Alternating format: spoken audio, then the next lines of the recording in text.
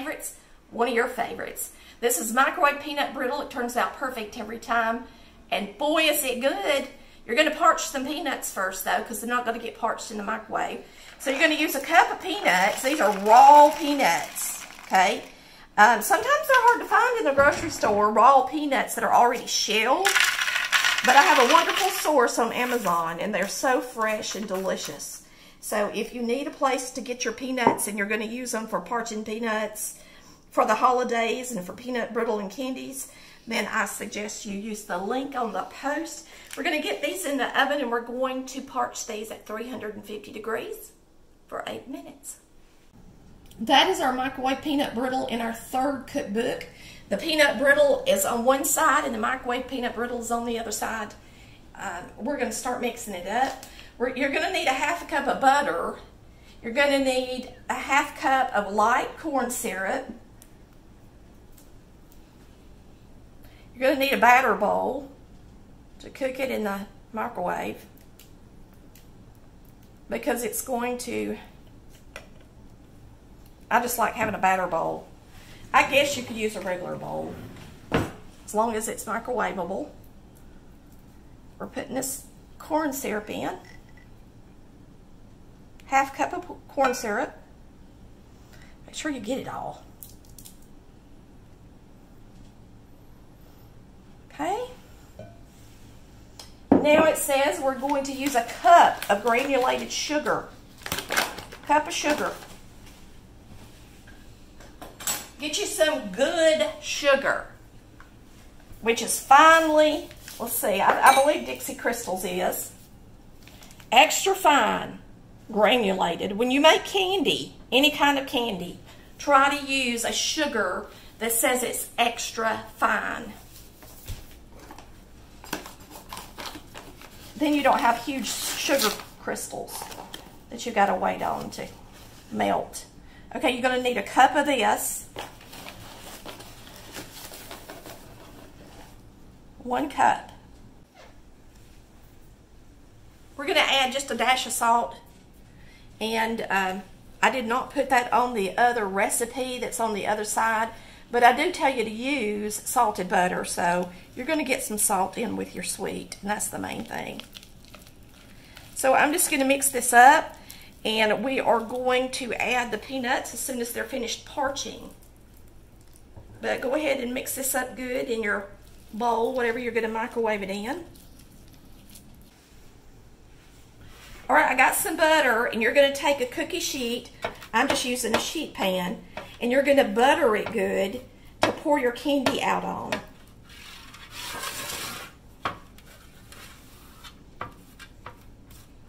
So just make sure you get this good and buttered so that it don't stick. And as soon as those parched peanuts are ready, we're going to get this in the microwave, and it's going to be so good, y'all. All right, our peanuts just came out of the oven. They are parched, and they smell really good. You should be able to smell them. It should smell a little bit like peanut butter. You're going to get them in here.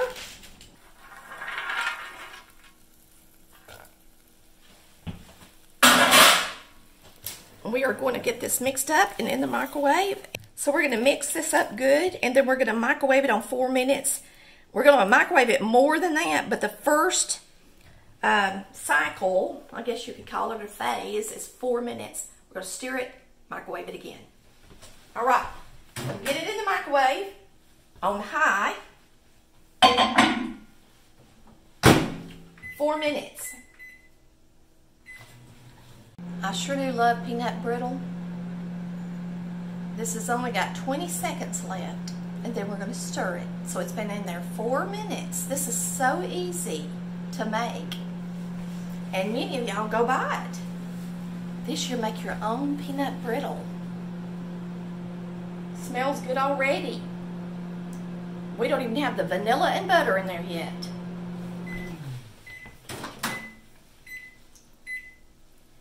Now the reason I like using a batter bowl, for one, it has a handle that don't get too hot. It is pretty warm, because this is going to get super hot. Before the next time I take this out, I will have to get something to grab this with. Right now it's not that hot. But a batter bowl also is tall, and so many times things don't boil over that would typically want to boil over. So you're just going to get this out, stir it. Try not to splatter it all up on the sides of the bowl. Try to, you know, keep your spatula down in the sugar part, because you don't want any sugar granules way up on the top of the bowl. All right. The next time I stir this, I'm not going to use the spoon anymore because it does have sugar granules on it. I don't tell you that in the directions, but, and with peanut brittle it may not matter so much, but just in case. 4 more minutes. Smells like peanut butter in here, don't it? Smells so good. I wish y'all had smell vision.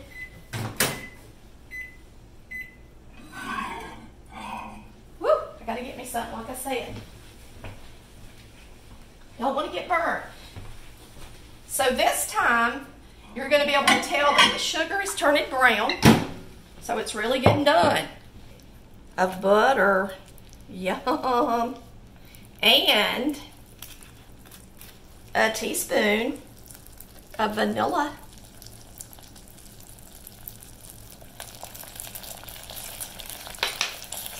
We're going to mix that up with a new spatula. It's candied already. It's sticky, sticky.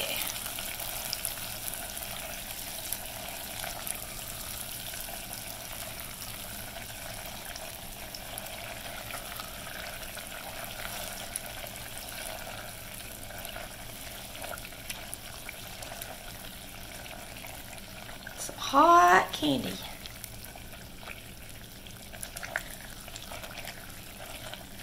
So really start mixing it good so that butter gets in with the candy part.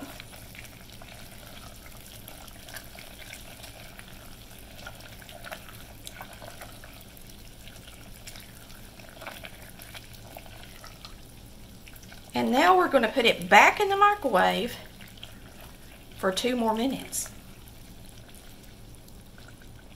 Here we go. Make sure you use your pot holder because it's good and hot. 2 more minutes. Now when it comes out, this next time we're going to add the baking soda and it's going to just fizz up like crazy. We're going to pour it directly in the pan. You're going to mix it really fast and pour it in the pan. See you in a second. It's only going to be like 1.5 minutes. We're on the countdown. Boy, that smells so good, don't it, Chris? Oh my gosh, now that butter's in there, woo, it smells good. Now the butter's in it. Now we're gonna add 1.5 teaspoons of baking soda, and we're gonna have to stir it really fast and pour it into our pan.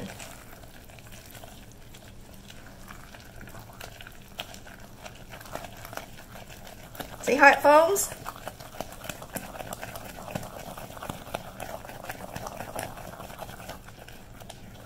That is a good looking peanut brittle. We don't have a lot of cleanup and mess. And we will show you, get it all out. And really, this is not hard to clean up because it's got so much butter in it. We're gonna spread it out a little bit. That is gonna be good, y'all. So, we're gonna let the candy set up and cool down. Y'all don't put cold water in that really hot glass bowl, okay? Be careful with that. Now, here's some of the candy before the butter had been stirred in good. It was on my spatula. That was just on my spatula. Before, it's right after we added the butter, before the butter cooked in there. Well, it's really, really good. But now, I'm going to take some right off the spatula after the butter cooked in. After the final 2 minutes. And you're going to be able to see a difference. because this one has the baking soda. This one's more clear, but now it looks more like peanut brittle with the baking soda.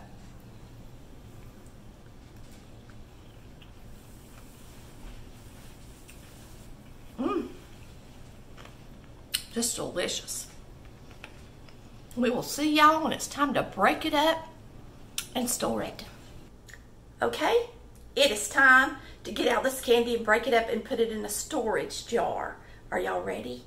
I'm going to flip it out, hopefully, on my chopping block. I'm hoping it comes out.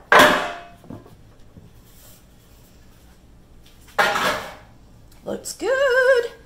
And it should already start to break for you. So what you're going to do is you're just going to break it. It's got a lot of butter in it. Into pieces and store it.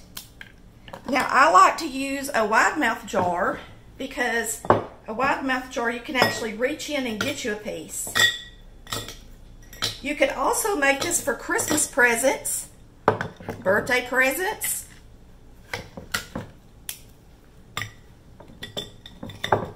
And it should fill up a couple of jars. So we're going to get this jar filled up, and then we're going to taste some. My favorite part of the video. Let me rinse my hand off. Okay, so once that candy is hard and sets up, you can go ahead and crack it and flip it out. It should only take a few hours. We're going to put a lid on this. You can get these nice storage lids on our website, but look what a nice gift that is. And you could even put a piece of cloth on the top. I'm going to show you what I mean. Like this, if you want to use a ring lid. This is actually some sand plum. Isn't that what she called it?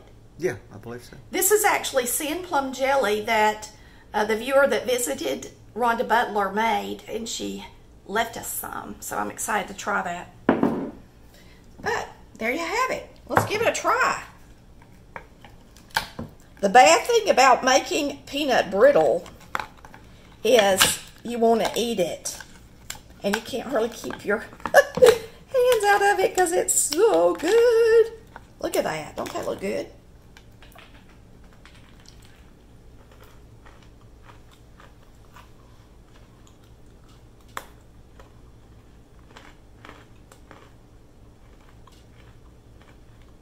I have to say,